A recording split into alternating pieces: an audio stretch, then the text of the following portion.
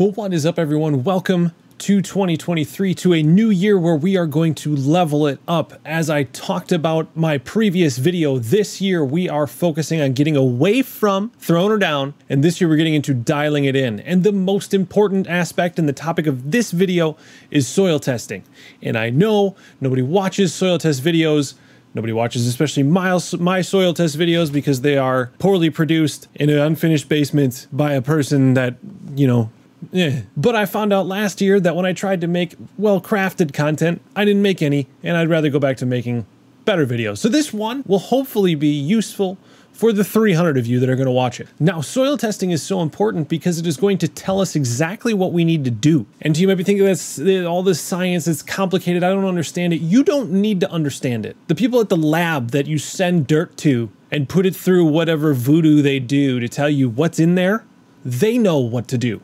And they have the data and research backing up their process to tell you whether or not you have enough, too much, or too little. And then you can make your product applications based off of those things. So I've talked about it before, but my soil test last spring allowed me to realize that I didn't need to put down anything but nitrogen in 2022. And as a result, I saved a ton of money. I saved as much as 80% on my fertilizer applications because of a soil test. And so if you start to think, this is more work, this is more time, this is more money that I have to spend to get this done, well, the whole point of it is it's going to save you more time and more money on the back end. And when we talk about getting a soil test, please, let's leave the Yard Mastery and my soil tests alone. We don't need those. We don't want those. Honestly, I'm gonna recommend you go with Waypoint. It's cheap, it's simple, and that's all you need to do. It's 10 bucks for the test, and you're like, well, but then I don't get a box to ship it in, and I have to do all that myself. Do you understand how many boxes come to all of our doors every day? Take one of the 30 Amazon packages you got yesterday, grab a Ziploc bag,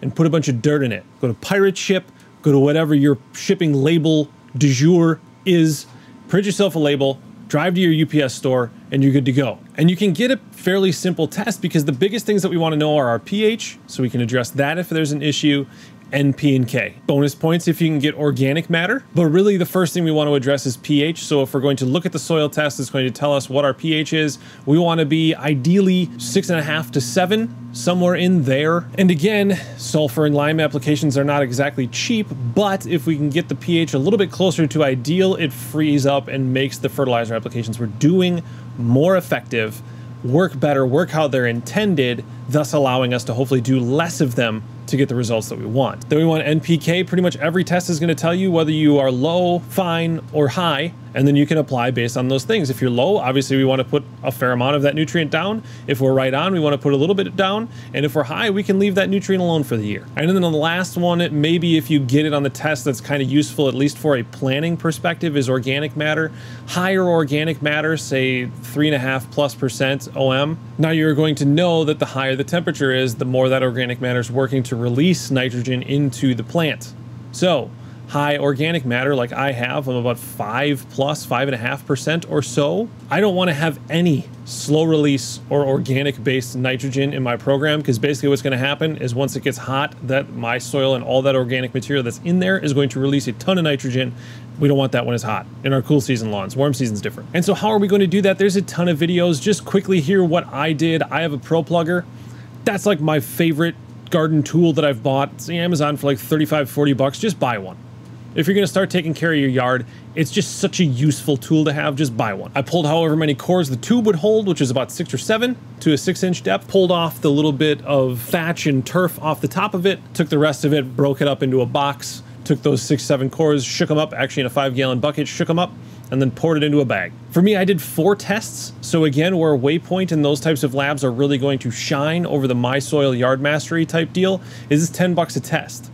So now I'm splitting my shipping costs over those 4 tests. So basically for me to do 4 different areas, golf course, front yard, backyard, side yard, it was like $48 with shipping. That'd be $100 or more on the My Soil test. And so as we talk about dialing it in, I'm going to take a little bit more dedicated look as we get into the season. My pH is a little high, so I'm going to be doing sulfur applications. I can talk about that a little bit and talk about how I'm going to be approaching developing a fertilizer plan based on the fact that I need some phosphorus and potassium this year, how and when I'm going to build that in. And you can use this information to your benefit to dial in what you're doing in your yard to hopefully in the long run save your money, save your time, save your wasted applications and wasted nutrients, save the environment in that even.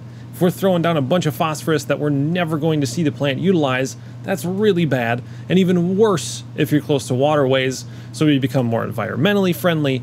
All of this gets better if you can convince yourself to go out and do a soil test. So please leave any questions you have in the comments, and as we get into the season, I'll try to address those as best as I can. Again, I'm not an expert or a scientist in this field, but based on my understanding and how I approach these things, as well as conversations that I have had with smarter people than I, and we can all get better at this together. So thank you so much for watching. Subscribe to the channel if you're new here and you want to follow along to everything I'm doing here in our lawn. Thank you so much for watching. We'll see you next time.